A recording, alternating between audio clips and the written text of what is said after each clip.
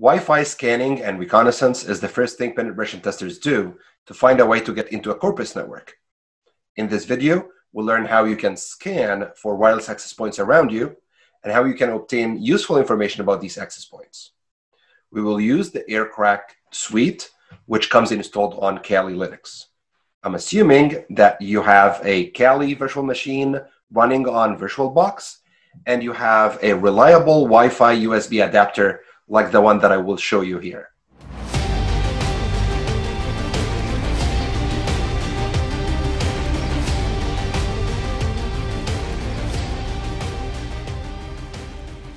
We are here in the virtual machine using VirtualBox.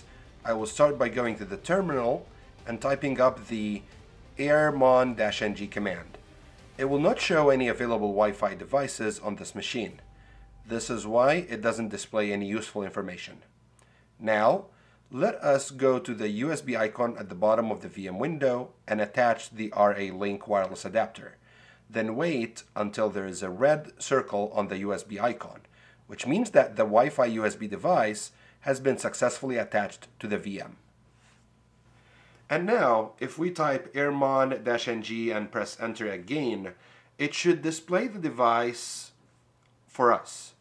It will take some time, and you should notice what is the name of the interface that it displays to you. Usually it's WLAN 0, sometimes it's WLAN 1 or 2, but usually it's WLAN 0. To put that into monitor mode, we type airmon-ng start WLAN 0, and that turns it into monitor mode.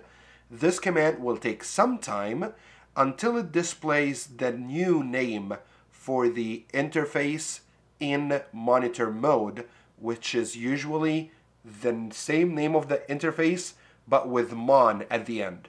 So on this screen you can see that it has been turned into WLAN 0 mon.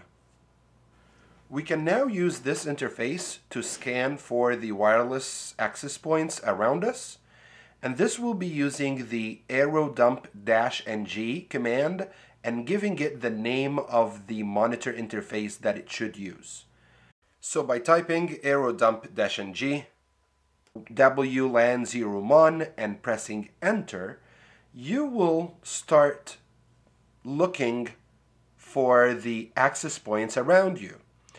And if you inspect this terminal now carefully, you will see that the channel on the top left part of the terminal is changing, and the list of ESSIDs, which are network names, are growing as more channels are being scanned. The MAC address of each access point is listed under the BSSID column. So you can see that there are multiple very similar MAC addresses here, and this is essentially due to the fact that these access points may have been purchased together from the same vendor.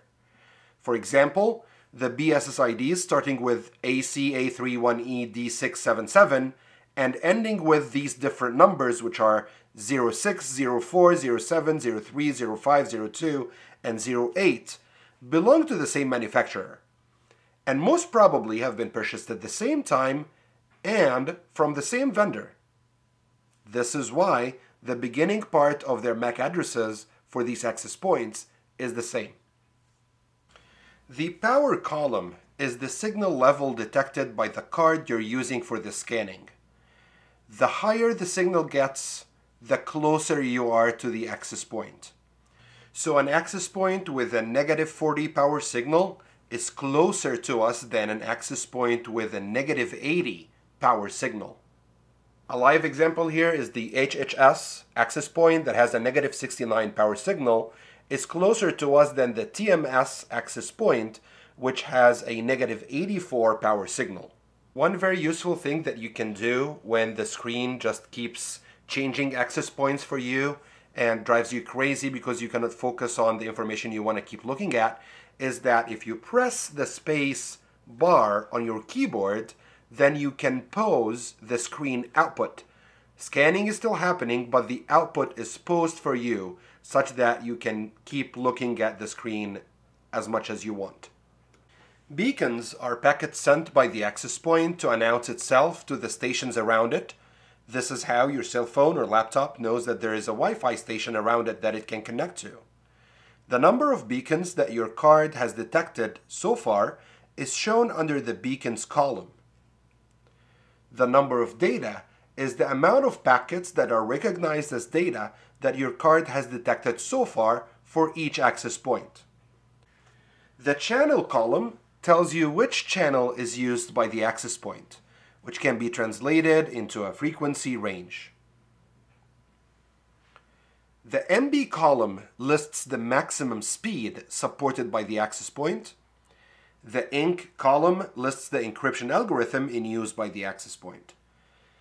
If the access point does not require any kind of authentication for stations that connect to it, then OPN, which stands for open, will be listed here. This means that any client can connect to this access point. Let's go to the cipher column. So some Wi-Fi encryption algorithms support multiple ciphers. This column lists the cipher used by the access point with the encryption algorithm that it uses. The Auth column shows the authentication protocol used by the access point. MGT usually means that the access point is using a separate authentication server. An example of that is when you connect an access point at a hotel and it prompts you with a screen that asks you to enter the room number and the guest's last name. It actually takes this information, sends it to a remote server, which is responsible for the authentication, and if it's correct, it gives you access. If not, then you're not provided access. PSK indicates that the access point uses a pre-shared key.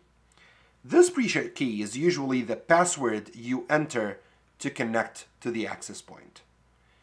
And the ESSID is just the name of the access point you're connecting to, or the one that you can see when you scan for access points around you. Finally, to stop the command, you press Ctrl-C, and this just takes you back to the terminal.